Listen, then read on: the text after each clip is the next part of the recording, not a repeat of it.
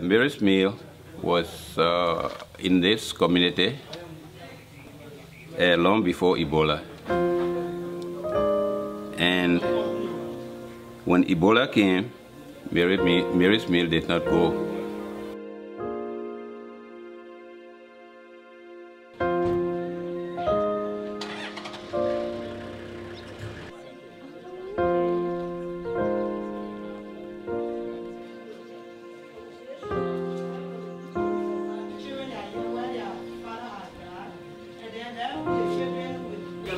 My uncle died from Ebola, my father, my brother and sister died from Ebola. I think my uncle was the first person to die from Ebola in September 10.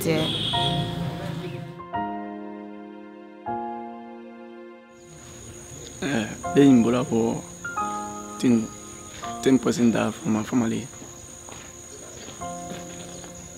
Since the 10% died, my father was the last person to die, and my brother and sister they were the last to die from the Ebola war.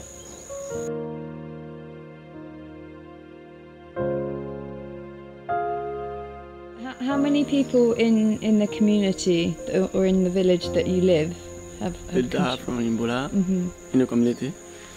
It's 47 today. Today make it 47. The effect was in three main folds. One, the educational situation here was hampered seriously. That is, the schools were already closed. To health, the clinics were like virtually closed. And the worst thing that happened was the economic effect. We were living fine, we made fine, all we so good at. That time we were attending the school year. All the time the school, we closed the school. I think about August, that I know the time talking about the Ebola being it. But entering the time September 10. The Ebola entering Jenewonde September 10. The Civil War, we did not appreciate, we did not want it. But if we were choosing between two evils, we would take the lesser evil, the Civil War. The Civil War was a lesser evil? It was a lesser evil because I'm not getting to the political side of things, but I'm saying it was a lesser evil. This was a situation created by people.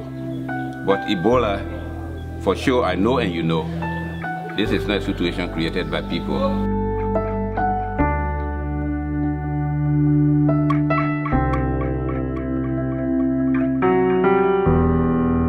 Instead of being killed by Ebola, you're going to die from starvation. That's exactly what you could see when you enter into communities.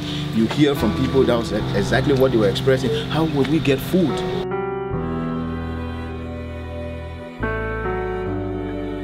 Mary's Mill is still coming to our aid. They bring food to the school to share among the children. Before Ebola, Mary's Mill catered to the school program, which encouraged communities to send their children to school. Then during the Ebola crisis, the school doors were shut, but Mary's Mill was stay with us. And I think that was also a reminder that Mary's Mill is here and gave us hope that the schools will one day reopen. I think that was great. So we highly appreciate Mary's Mill.